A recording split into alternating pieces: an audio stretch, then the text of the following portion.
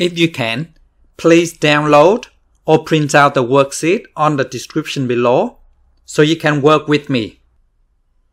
Forward scanning.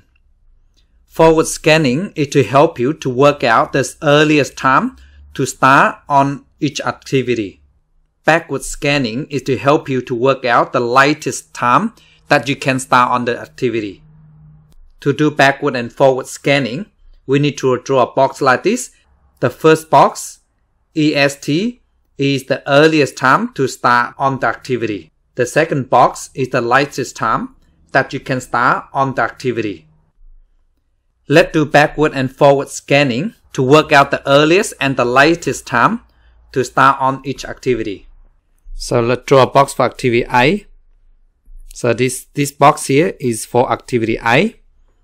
So we start 0, and this box for activity B, and it starts at 0. To do activity C, of course, we need to complete activity A first. In this example, the waiting for each activity is time in hours, okay? So to start on activity C, we first need to complete activity A first. So the earliest time you can start on activity C is 0 plus 5 is 5 hours. So you have to complete activity A before you can do activity C. And for activity E, so we need to complete activity B first. For activity B, it needs 7 hours to complete. So therefore, we start 0. So 7 plus 0 is 7.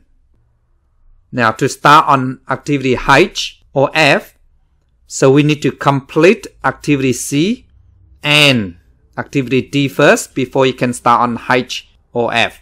So if we complete activity C, we need 17 hours because 12 plus 5 is 17. So I'll just write 17 on top first because we need to work out the earliest time that you can start. In another word, you need to complete activity C and D first. So to complete activity D, so we start at 7 and then you plus 9.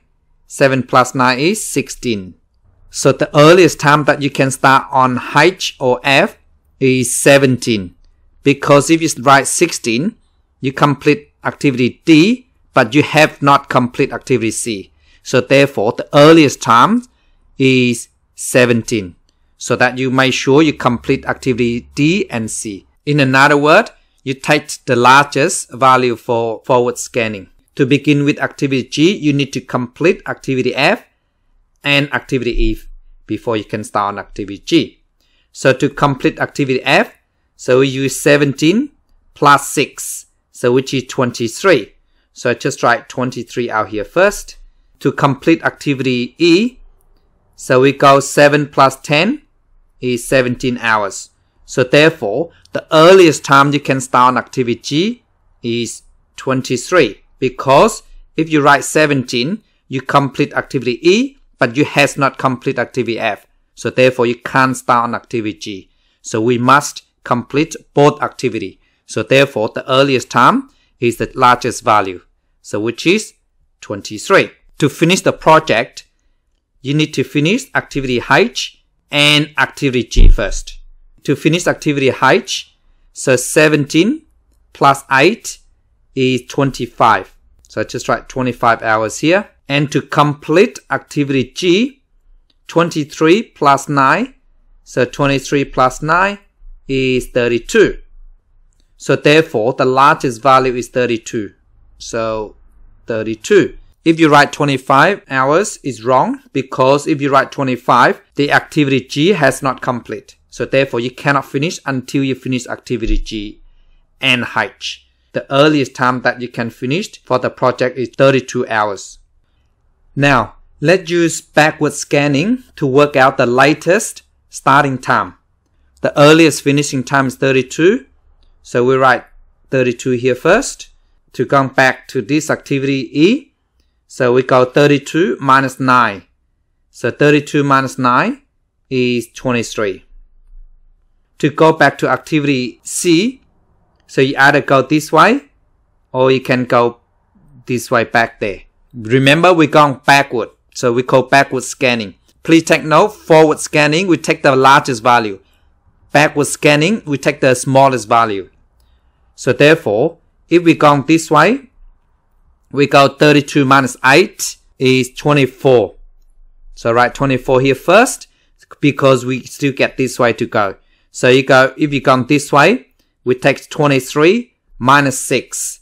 So 20 minus 6 is 14, add 3, 17. So therefore, the smallest value is 17. So we take 17. So we're going back to activity A.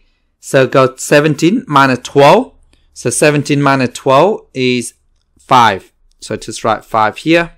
To go back to activity B, so we either go this way and we from here as well. And then we take the smallest value. So we go 17 minus 9. So 10 minus 9 is 1. Add 7 is 8. So just write 8 first. And then from this way, so we have 23.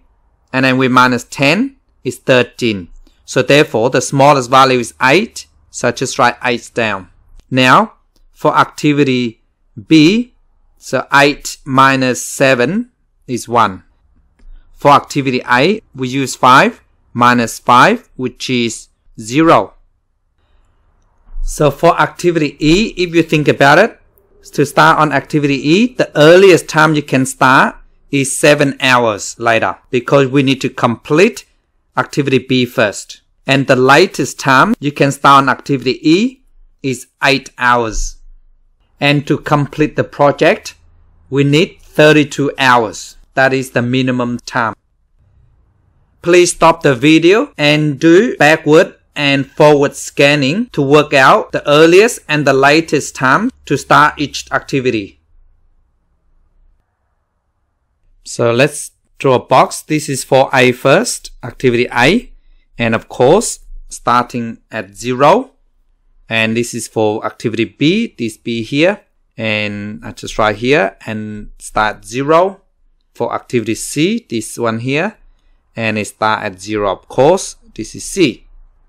To start on activity D, that's where you start. And you need to complete activity C first. So it takes 2 hours. And these waiting are hours, okay? So it takes 2 hours.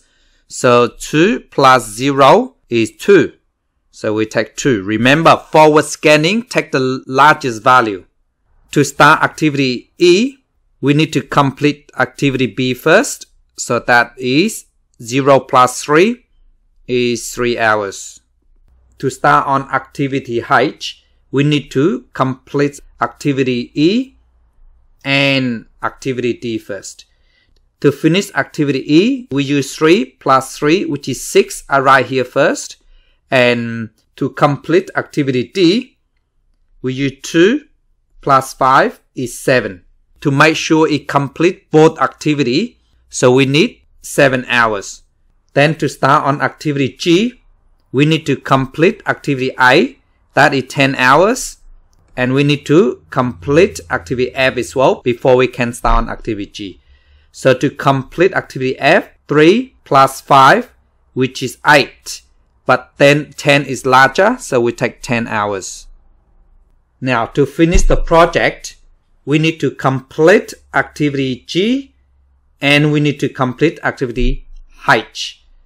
To complete activity G, so we go 10 plus 2 is 12. I write 12 out here first. And then to complete activity H, 7 plus 3, which is 10. If you finish activity H, G has not complete. So therefore, we make sure we finish activity G first. So it's 12 hours. So we just write 12. So if you finish activity G, definitely you finish activity H. Now we use backward scanning to work out the latest time to start each activity. So this is 12 hours here. So the finishing is 12 hours. So we write 12 hours here as well. To go back to activity D or E, so we go 12 minus 3. So 12 minus 3 is 9. So we just write 9 here.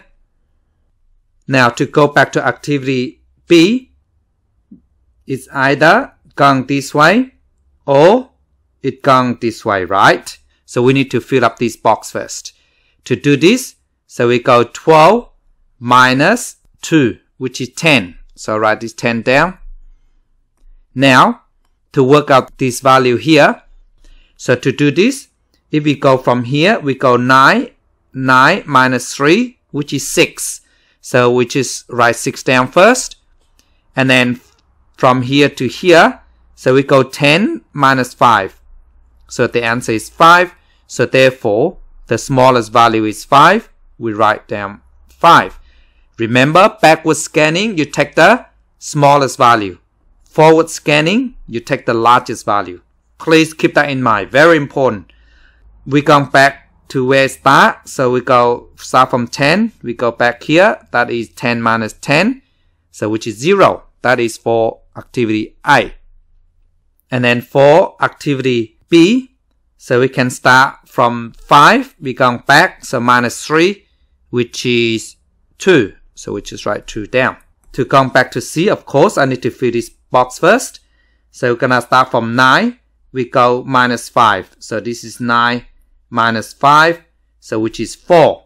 So we fill up 4 here. And then to go back, we go 4. We minus 2 here. So which is 2. There you go. Now if you look at activity H, the earliest start is 7 hours. And the latest you can start is 9 hours. And the duration of this activity is 3 hours. If you like to work it out, you can just go 12 minus 9. It gives you 3. That is the durations for the activity H. Please stop the video and try this one yourself. This is for activity A. Of course, we start with 0. And this is for activity B. And of course, we start with 0 as always.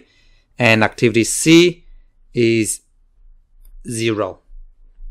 To start activity E or D, we need to complete activity A first. So it takes 6 hours. So therefore, you cannot start activity E or D until 6 hours later. That is when activity A is complete. To start on activity G, we need to complete activity C first. So 0 plus 5 is 5. To start on activity F, we need to complete activity D, activity B, and activity C. Because this is a dummy activity, it shows that we need to complete activity C before we can do activity F. So we need to complete all these activities first. To complete activity D, so we go 6 plus 4 is 10. We write this down first. To complete activity B, 0 plus 5 is 5. I write 5 down first. To complete activity C, 5, I just write this 5 down. Just this 5 because the dummy activity has no weighting, okay? So the largest value is 10. So which is the earliest time you can start is 10 hours. To start on activity H, so we need to complete E, activity F, and activity G first. So we need to work out the earliest time I can start.